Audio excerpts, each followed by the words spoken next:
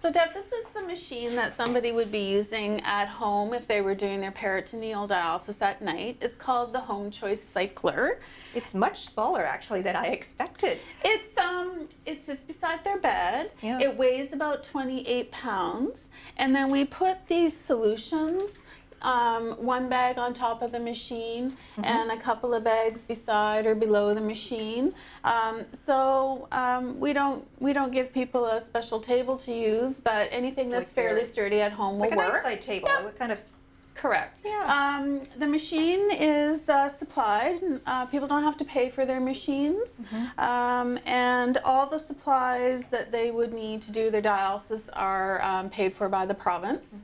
So it doesn't cost anything to do your dialysis at home. When somebody is going to set themselves up to do their dialysis, it would be every night. Every night. And this is the amount of supplies that somebody would typically use for their treatment for one night. So what we see here will be One night. One night. Yeah. Okay. So there's a little bit of garbage, so Right. sometimes we'll help people out with that and give their municipality a letter just explaining that they may have more garbage created. Right. Supply storage is an issue for some people. If you're living in a very small space, you can imagine there's boxes to store the solutions, and they'll be delivered monthly, and sometimes we'll cut that back to every couple of weeks so Right. that somebody So who if you've doesn't got a have a lot smaller of space. That's Right. right. So to set up the machine each night, you would turn it on at the back. Okay, so it wants me to load the set, and the set refers to the bit of equipment here that joins up all the bags together. Okay. We open up the door. We load the set into the machine. And snaps right in there. We close the door.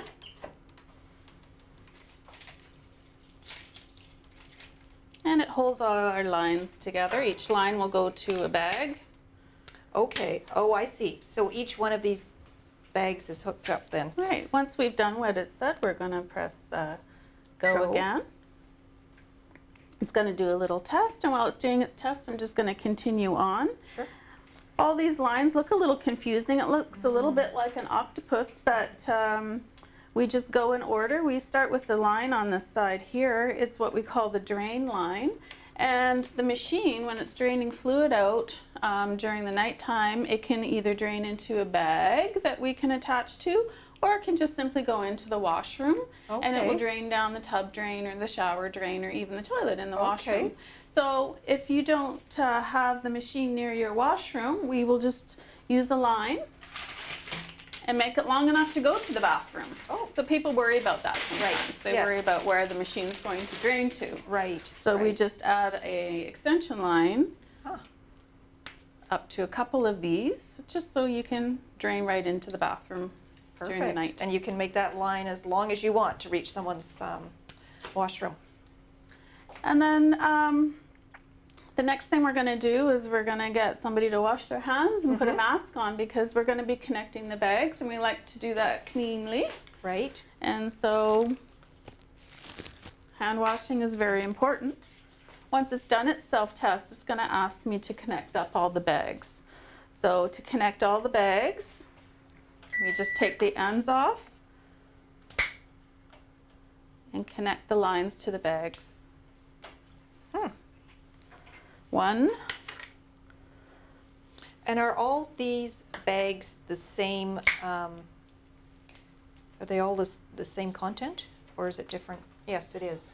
Each bag has a specific color tab. Right. There's two here that are the same and one is different. Okay. So do most people do this themselves, or do they have a caregiver that supports them through this process? It depends. A lot of people do it themselves. If somebody is a little bit more frail and finds that the bags are too heavy or the connections are a little bit difficult to do, we have a good program that started here in Vancouver Island in the last couple of months, where we can refer somebody for PD assist. A caregiver that is trained to do the setup will come into the home, get the bags out, put them on the machine, set the machine up, and even take it down the next day to set up again for the person that might be a little bit more frail. Or let's say your caregiver who normally does it for you broke their arm and needs a little bit of help. Yes. We have the ability to do short-term or long-term assistance. So someone could have support coming in the evening to help set up, and then again in the morning to help.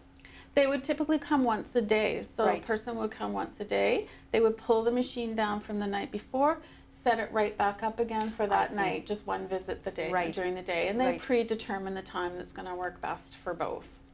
Oh, well, that would be a huge help to some people. It's been people are able to stay on PD at home a little bit longer if they can have that little bit of extra help. Extra support. Oh, well, that's good to know.